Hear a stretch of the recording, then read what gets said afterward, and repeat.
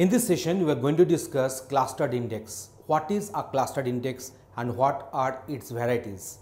So here is the respective note for us.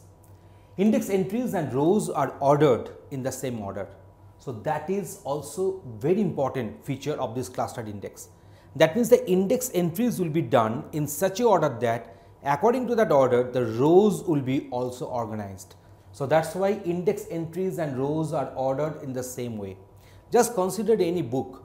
The chapter index, the chapters and the respective article descriptions, whatever will be there in the respective index of the book. In the same order, the chapters will be there in the book pages and the articles will be also coming in the same order. Okay.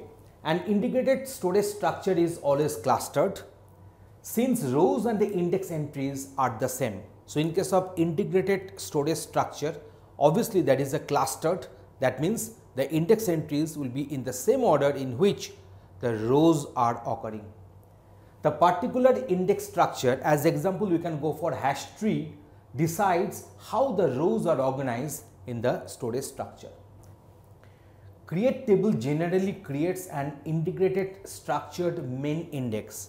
So we are having two things. One is the main index, another one is the secondary index. So what is the difference between main index and the secondary index? We'll be discussing that one with one diagram. So now this is the diagram for the main index and we are having another one diagram for the secondary index. Okay, now let me discuss this one. So storage structure contains table and the main index rows are contained in the index entries.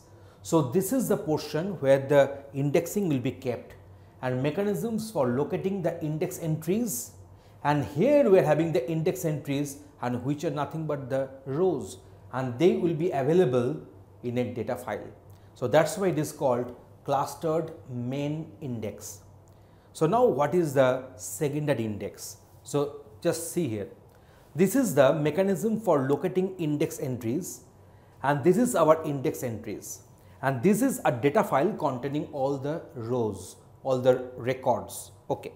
Now see, we are having this index entries like this one. So the first index entry is pointing to the first row, second one to the second, third one will be the third, the ith one will be to the ith row, it will be pointing, and this is the last one will be pointing to the last data record. So it is clustered secondary index.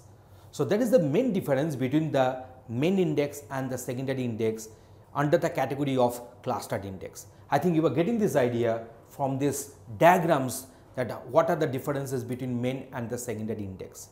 Thanks for watching this video.